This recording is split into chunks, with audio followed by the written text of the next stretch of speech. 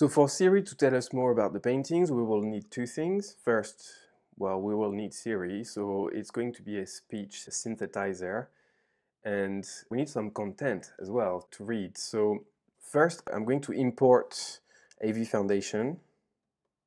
So import AV Foundation.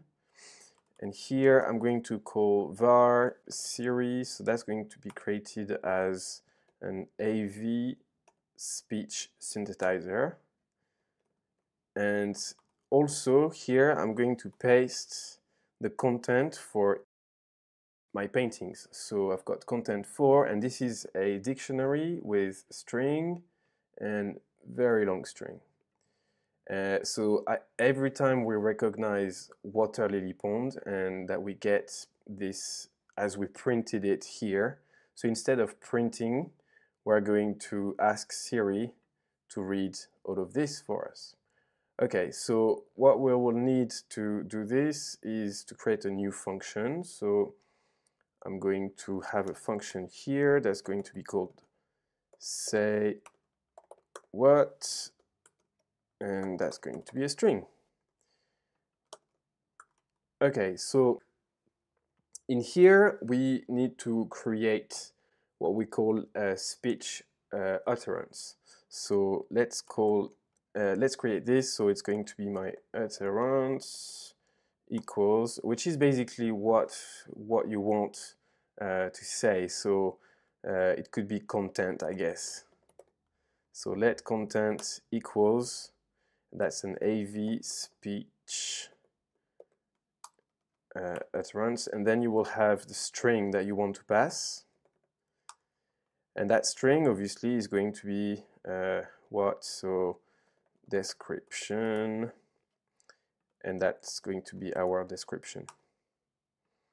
Okay, and then very simply we just ask Siri to speak, and we are going to call our content in here. Cool. So now that we have this very handy little function, let's call it here. So depending on what we have as an image name, so let's just say what, and here the string is going to be the content for, and in here I'm going to pass my image.name. Now you may recognize something before that Siri has. So I'm going to unsafely unwrap this for now. By the way, I know I'm absolutely sure about my strings and my names, but you should obviously do some guard, etc. if you want to. What's going on? Wow. Okay. Double. Right, I guess I should do some guard. So guard let's image name equals image name, else return. Okay, so that's going to be my image name. And okay, so then we can guard as well. So here I'm going to say just let content equals content for image name. Okay, and here I just have to call my content, and that should be safe. So yes, I was saying before Xcode interrupted me that Siri might want to start speaking before it stopped to read. You know, it might be only here halfway through and you just recognize surprised.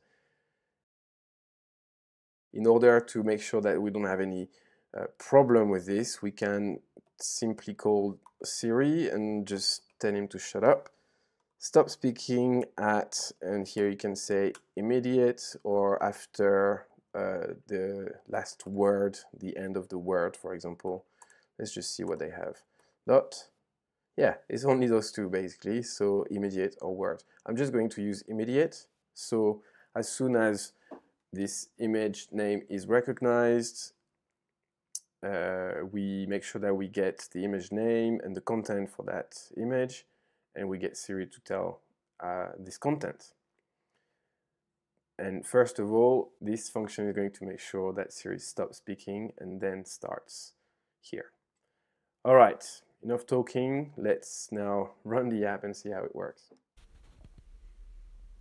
Surprised by Henri Rousseau. This jungle scene was painted by the French artist Henri Rousseau. Water Lily Pond by Claude Monet. In 1883, Monet moved to Giverny, where he lived until his death. There, on the grounds of his property, he created a water garden for the purpose of cultivating aquatic plants, over which he built an arched bridge in the Japanese style. In 1890, Right, okay. I think that's enough. once the garden had matured, the painter undertook 17 views of the motif under. And that's basically it. So I hope that was useful.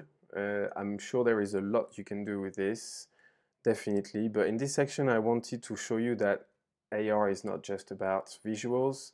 Sometimes you really just want to keep your eyes on the reality and observe the beautiful painting you would have in front of you in a museum. But also at the same time, you use a different sense basically, and you use voice to tell the user a little bit more about what's around them right now.